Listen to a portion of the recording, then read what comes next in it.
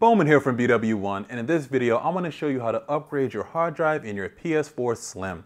It may be a little bit skinnier, but you can still replace the hard drive out of it, and it's pretty cool. We're going to use an SSD to upgrade here, but you can use a standard 2.5-inch sort of laptop style hard drive, or a hybrid drive that's sort of SSD and standard spinning media drive as well too, if you want to use that. We're going to use these SSDs that we have gotten from Kingston here, which is pretty cool. We have the HyperX Savage and we have the old school HyperX 3K we're going to use just to show you a couple of different examples of how the fit kind of works inside of here. We're also going to need a USB drive with at least 2 gigabytes of storage. We have the Data Traveler M30 coming from Kingston here. More than enough storage for what we're going to be doing here, because you're going to need to download the firmware onto this USB drive to install it, and you can install the latest version, which is 4.0. And you need a Phillips head drive, something small and tiny like this, and that's pretty much it. So to upgrade on the PS4 here, what you need to do on the Slim is actually go right here to the back. And if you notice here on the back, there's a little sort of a plastic piece here that protects the hard drive. So you just need to sort of slide it off like that. It comes off pretty easily, a little bit easier than I would really like it to, but you can see right there that there's your hard drive right there that you can pull out and slide out. But there's one screw here, this little PlayStation style, got the little logo on it screw that we're gonna need to unscrew here, and that's pretty easy to do. Just kind of take it like that. Just gently unscrew, and that is it. All right, once we've done that, put that to the side here, we can go ahead and pull out the drive, which we should be able to do simply by just pulling up on the band, and it dislodges itself. There we go. Go ahead and put the PS4 down there. Now we have the hard drive cage here, and there's a few more screws we're gonna need to unscrew from here as well too to get the drive into here, as you can see. All right, let's go ahead and do that.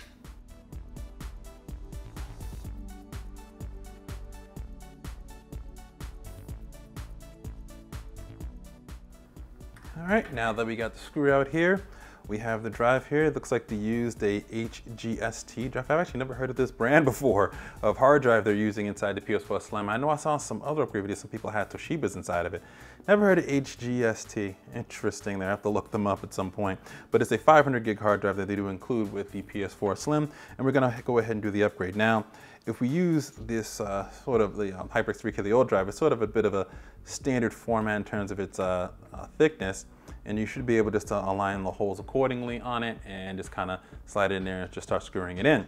But if you want to use something like the HyperX Savage here instead, you're going to notice that this is a little bit slimmer, so it doesn't exactly align to it. So to really do that, you're going to need to make sure that you have the holes aligned properly. You're going to have to kind of hold it up there a little bit to kind of get that going. So we're going to go ahead and use this drive to go ahead and do our upgrade. Just got to make sure everything lines up properly.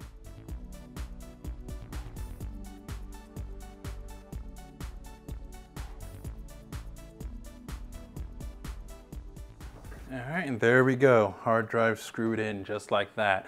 Now we just need to slide this right back into the PS4. Pick this up. Goes in this way. Just want to make sure it lines up properly. I should just kind of push in nice and smoothly just like that. And then we turn it over here to the side and we get that PlayStation screw that we had right there. And we screw this right back in if it wants to go in nice and even. There we go. And we go ahead and screw it back in just like this. Pretty easy to do. All right, make sure that's nice and fit on there. Let me snap the cover back on. And there you have it. Our PS4 hard drive is now upgraded.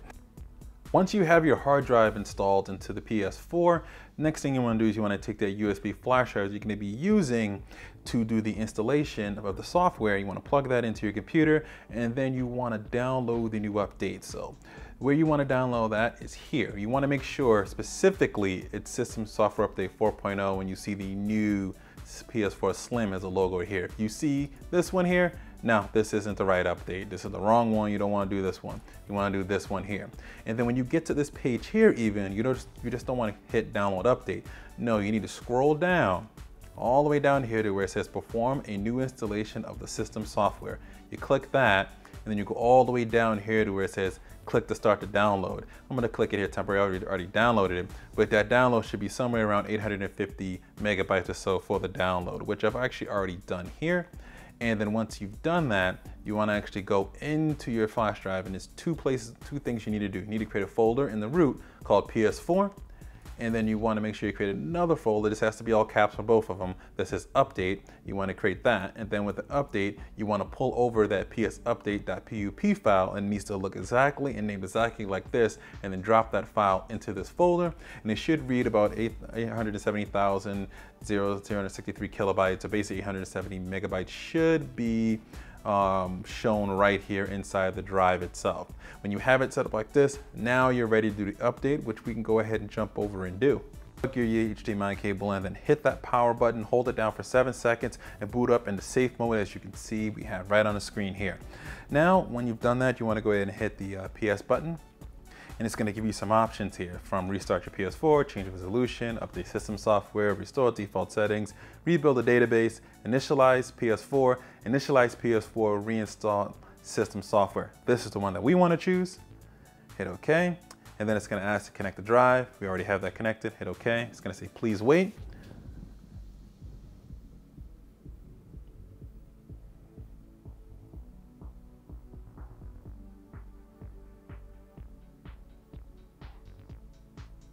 It's going to say the PS4 will be initialized, all users and all data will be deleted. Are you sure you want to do this? All users and all data will be deleted. Are you sure you want to do this? We don't have anything on this drive, so yes.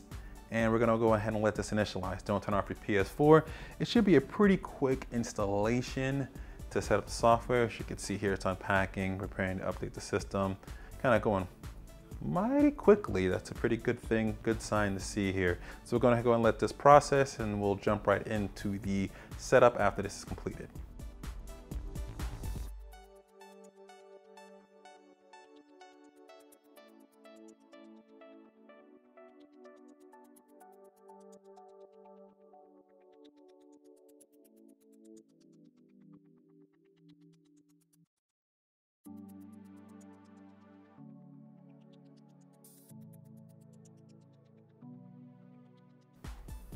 And here we are, all set up and ready to go. Let's go ahead and jump into the settings. We'll jump in to check that out. We'll go down here to System Storage Management, verify that our SSD's been installed. Looks like we have 173 gigabytes available. The rest of it's probably taken up in formatting and the operating system there itself, but we got everything set up and ready to go. So that's how to upgrade your PS4 Slim's hard drive. Pretty simple and pretty easy just to follow the simple steps. I'll leave a link in the descriptions below to everything that we use in terms of tools and software and stuff, and anything you want to buy in terms of hard drives. You want to pick up a PS4 Slim or in the hard drive that I used within this video. I'll leave a link down below and a couple other suggestions as well too. Also, be sure to subscribe to our YouTube page, connect with us on all our social networks, and always remember to live your tech world in high definition. Thanks for watching.